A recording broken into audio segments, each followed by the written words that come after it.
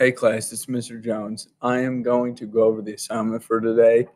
Um, we are going to go over another speech. This time it's by Sojourner Truth and it's called Ain't I a Woman? This is one we read last year that a lot of our students kind of enjoyed. It's kind of short and to the point, but a little background story on Sojourner Truth. I'll read the little biography that's right here. Sojourner Truth was an African-American women's rights activist and abolitionist who fought to end slavery. Truth was born into slavery but escaped to freedom in 1826. Ain't I a Woman is her most famous speech, which she delivered without preparation at the Ohio Women's Rights Convention in 1851. Two versions of Truth's speech exist today. The original version of the speech, which appears below, was transcribed by an attendant of Truth's speech, Marius Robinson.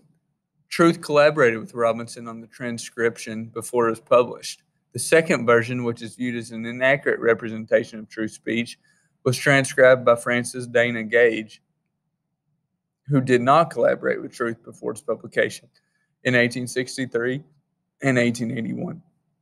And you read in the bold, this is kind of my, no, it's not. That's not the one I put in there. If I can find it. So all my directions say is that you're going to go through and you're going to highlight, I think it was pathos, red or blue, ethos, green, or pathos, red or blue, red or pink. So pathos, red or pink, ethos, green, and logos, blue. And y'all, whenever I say that, I don't mean that I need every word in this text highlighted. I just mean if you read something and you just think in your head, oh, that's, oh, bless me. So if you just read something and you're like, hey, that's pathos, you're going to highlight it. I don't need every word in the text highlighted. That's important. You're also going to be answering the assessment questions at the end. I think there are 4. And you all, I turned on guided reading mode, which means these little Q1s, Q2s, Q3s, like you can only get to this part of the text after Q1 until you answer question 1 and you get it right.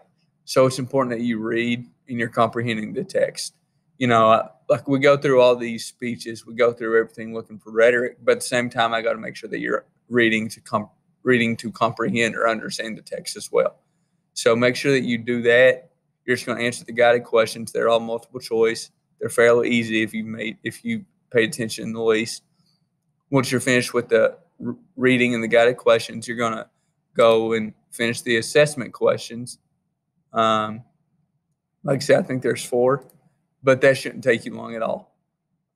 So after that, we are going to do some IXL. It's a lot similar to the IXL that you all did last week on ethos, identifying ethos, logos, pathos in advertisements, except now we're going to find them in text. So let me get logged in. I'll show you how to get there and kind of go through a question with you real quick. You're going to go to Learning. You're going to go to 9th grade Language Arts. And instead of I.1, which is what we did last week, we're going to I.2, which is use appeals in ethos, pathos, and logos in persuasive writing.